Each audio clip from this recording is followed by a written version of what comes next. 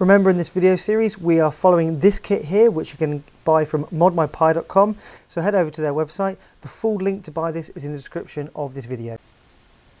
So this is the first video where we're actually going to introduce electronics into our Python learning. So lesson 2 is how to turn LEDs on and LEDs off, and we're going to start with how to turn LEDs on. So I've included in the description of this video a link to a download pack that contains all of these electronic circuits. And here's the first one we have, which is how to wire up two different LEDs, a red and a blue LED. So what you can see here on the diagram is we have represented our breadboard. We have a power cable that plugs in from the Pi to the red line here. We have the black line, which is the negative line, or the ground. We have wires going from our pins to our LED, and then the LED which links down to the ground, and in between there we have a resistor which restricts the flow of current. Now on the right hand side here we have the diagram which represents these pins that you will find on your Pi. So this one here is number 1, and it goes 1, 2, 3, 4 all the way down to 26. So when you're counting these, you're going to want to identify which pins to put them into. So for example, if we're looking at which ones to plug the LEDs into, we're going to count 1, 2, 3, 4, 5, 6. So you would count 1, 2, 3, 4, 5, 6, and that would be classified as GPIO pin 17. GPIO stands for General Input-Output Device, and that's the devices that we actually turn on and off in the Python code. So we can turn these onto a high signal, which essentially turns the power on to this LED, or we could turn it low, which turns the power off. So that's the basic description of how the diagrams work. So lesson 2, we're going to have a look at how do we import libraries, which is an extension of what we've learned from the previous Python video. So we have our declaration, which classifies the Python interpreter that we're using. And then what we're going to do, and this is really important, is we're going to import the Raspberry Pi, or the rpi.gpio module. So this is a library of code that gives us the functionality to actually utilize the GPIO pins on the Raspberry Pi and actually interact with the electronics. You can see at the bottom here I've got a link to a bit more information for a bit more reading on this. So you have to declare this at the beginning, which allows us to use all the code that we see below here, which I'll explain bit by bit as we go through. So the first one, what this does is this sets up the numbering scheme. Now it's a bit confusing because the board, as you can see up here, has all this numbering. Here we go, has all this numbering here, and you may have seen some diagrams that actually call the pins different numbers. And there's two different types. We're going to stick mainly to the BCM, which is the Broadcom chip, which is the main brain of the Raspberry Pi. So Broadcom is basically where that comes from.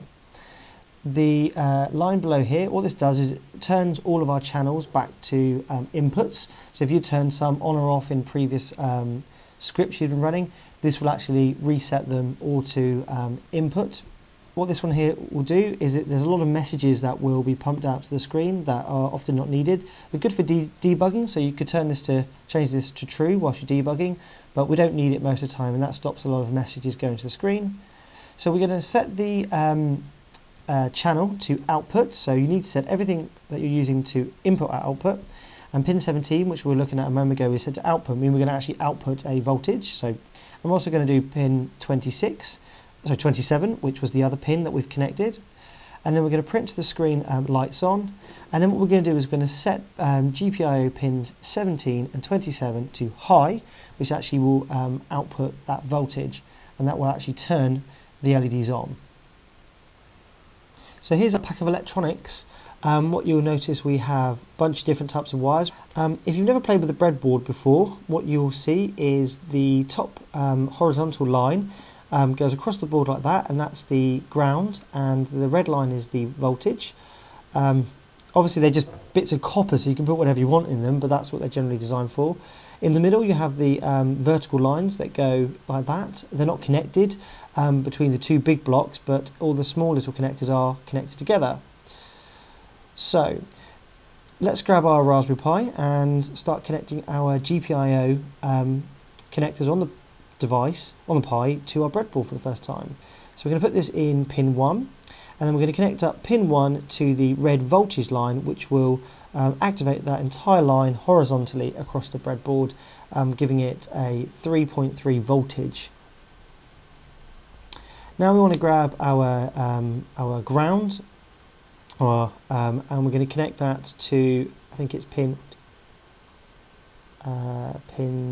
6, I think it'll be on the diagram, and we're going to connect that up to the blue ground line. So the LEDs have a longer pin on one side, which is the positive leg, and the short side is the negative leg, and you have to make sure that these are put in the right way. So in the diagram we have the positive leg going to the positive line and the negative leg going to the negative rail, and so for the way we've laid out this breadboard, the longer leg, the positive leg, goes on the right hand side, so just make sure you get that right when you wire it up, otherwise they won't work. Okay, so those two LEDs are plugged in. Okay, so now we're going to take our resistor and we're going to plug the resistor in one side into our negative rail, and on the other side we're going to plug it into the left leg, which is our negative leg. It was a little bit fiddly, it took me a little bit of time to get it done there.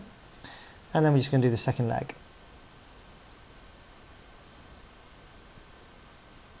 Okay, now that's all done. That's our first, pretty much our first connection done. All we have to do now is just connect up the positive leg on both of those to our GPIOs, pins 17 and 27.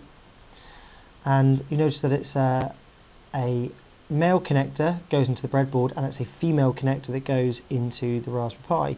So I'll spend a little bit more time on this video actually showing you how to plug things in, because obviously it's a bit fiddly the first time. So we're going to count down based on the diagram you should have in front of you, and we're going to plug our pins in. So that's pin 17, and that one next to it's pin 27. And there we go, that is our first electronics and Raspberry Pi GPIO project setup, and let's just have a quick look and see how the code's done. So the goal is to turn our LEDs on and then off. So you have to plug in the power supply, which will send the signal to it, and then either SSH or connect in with the keyboard and mouse. This is explained in the previous videos.